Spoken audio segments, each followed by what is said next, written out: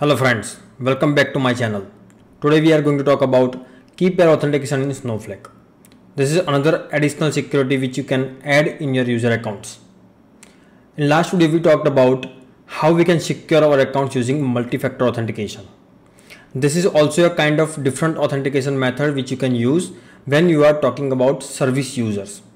So suppose there are some users which are using your Snowflake account to do some operations. Maybe there is another web application like Django based web application you are implementing and you are connecting to Snowflake. Instead of providing passwords, you can use key pair authentication. Okay, so we are going to understand what is the key pair authentication and how we can use that in Snowflake to secure our data and account.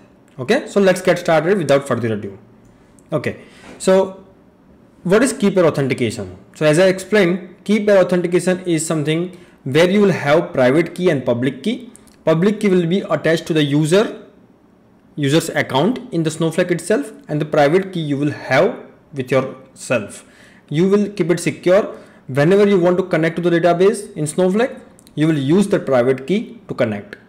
Okay, so how you can generate them? So we are going to look into this screen. Okay, so here is the screen.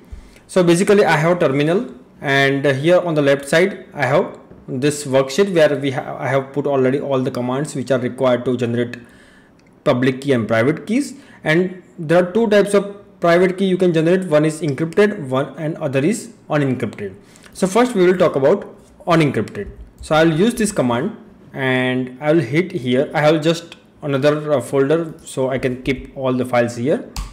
So when I hit this command, it will generate this private key which is not encrypted. Okay, so without password it is not encrypted. Okay, now what you need to do is that you have to generate a public key here out of this private key.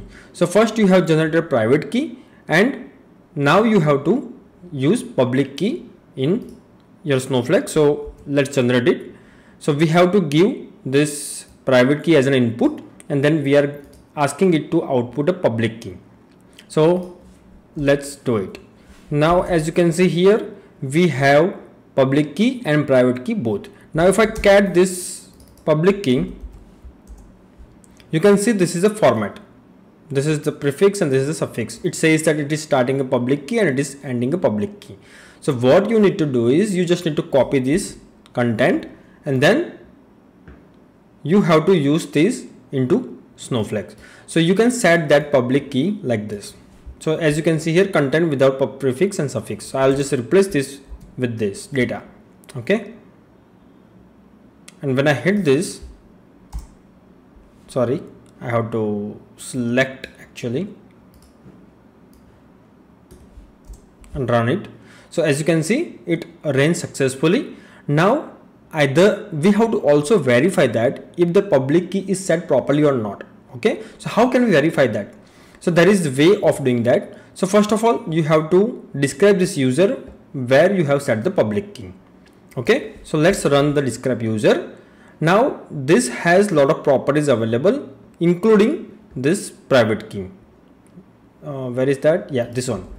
So you will find this RSA public key FE, right? So this is SHA hash and base 64 value. So first I will use this select query. What it does is that it runs a select scan function and it takes the last query ID. So that means result of this, whatever result you are looking at here of this command, the same will be taken here, and then it is trying to get the substring where property is this and length of this. Okay, so once it does, you will get this value. Now you need to copy this value. Okay, and let's paste here. Actually we do not need to paste here, because now to compare this value with this command, so now I have to copy this command, and basically it takes the public key here input, it outputting DER format, and then it is trying to generate a SHA-256 value and then encoding as a base 64. So whatever it does, it should match with this. Okay, so as you can see, so basically this Snowflake also does the same and stores the value like this. It doesn't store the actual private key, public key. You will not be able to see public key, but here what it does is it stores this kind of value, and that's when we got this value from the select query, and now we are trying to generate similar value here locally and trying to see if both are doing the same thing or not. So now this is confirmed that this is the same value as looking at here, right? So now it is verified. So public key is set properly. Now we have to check running SnowSQL command. Okay, so how can we run SnowSQL command with the private key? So here is the help. So this is SnowSQL help, where you will see the account name you have to provide and how you can get the account name, that is what is the account ID and what is the region. Okay, so in our case, how can we get that? So instead of name, actually here we should have account. So once you hit this, you will get the account. Let me put it here and let me run the region. So here is the region. This is AWS prefix is additionally added, but the actual region is after AWS. Okay, so we have to remove this now. And what is my current user? We already know that this is H&M Patel. All right, now as we have seen the format account.region, what we need to provide here is that like this SnowSQL account. This one is we can put here, and this one also we can put it here. Now this is the SnowSQL account. Sorry, it's a export variable which you can provide here. As you can see, it accepts if you do not provide this option, and if you have already exported a parameter variable like this SnowSQL account using this command, then it will also accept it. You do not need to provide -a and then provide the name, right? Now let's build the command here like this SnowSQL.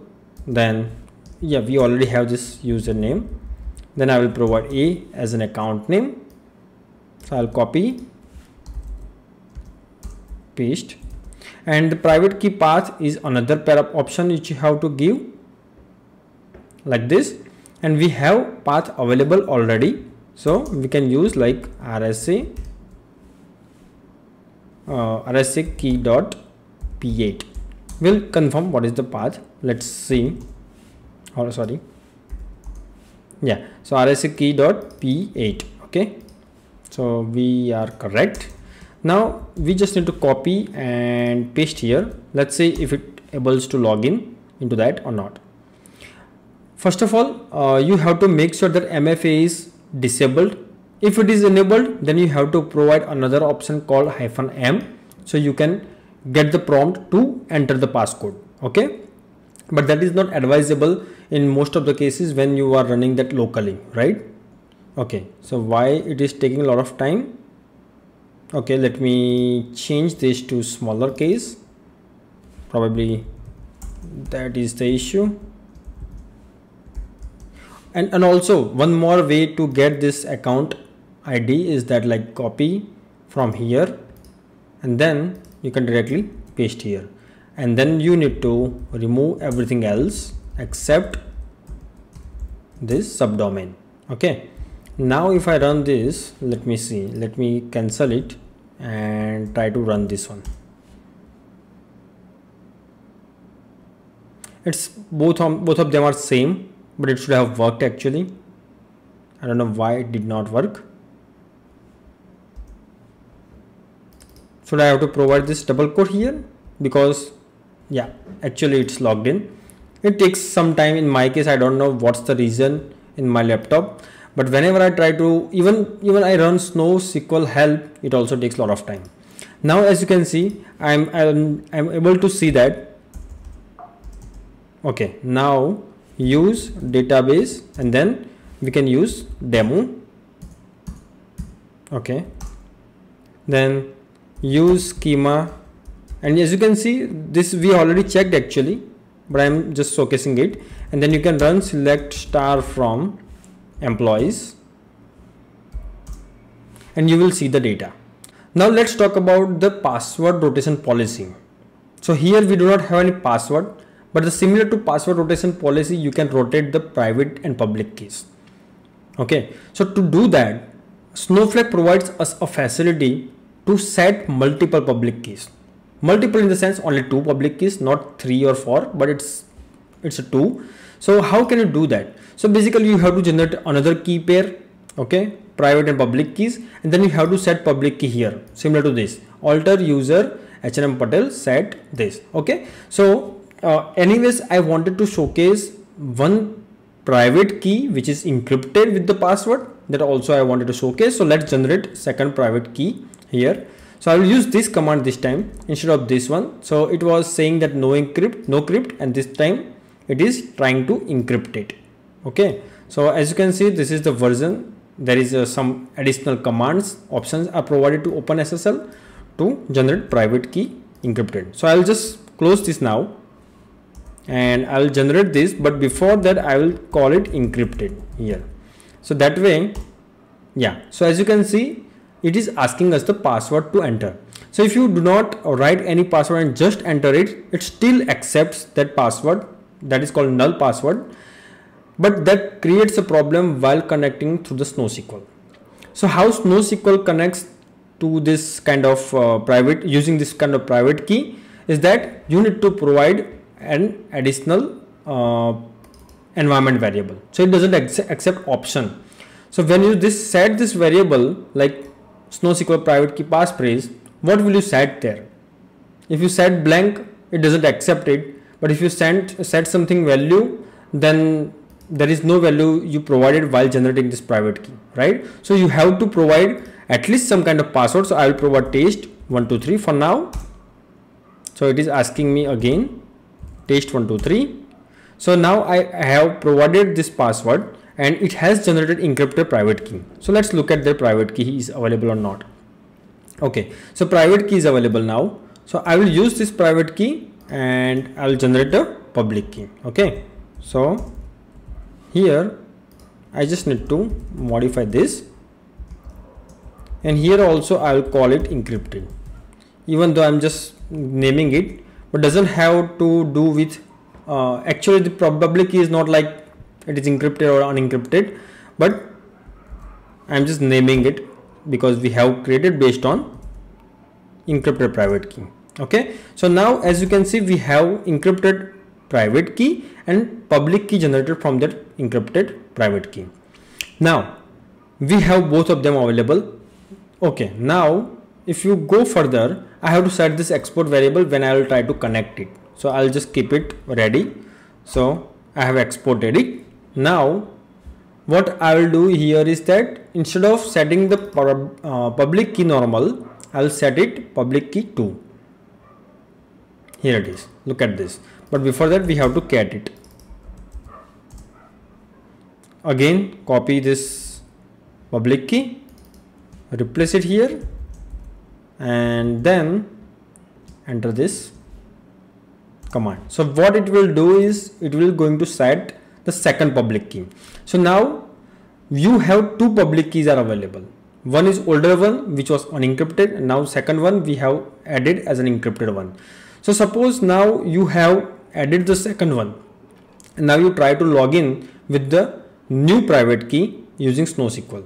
So now you are trying to use that new key, and if it is successful, then you can read up the old public and private key. So that's how you can rotate in real-time production workload.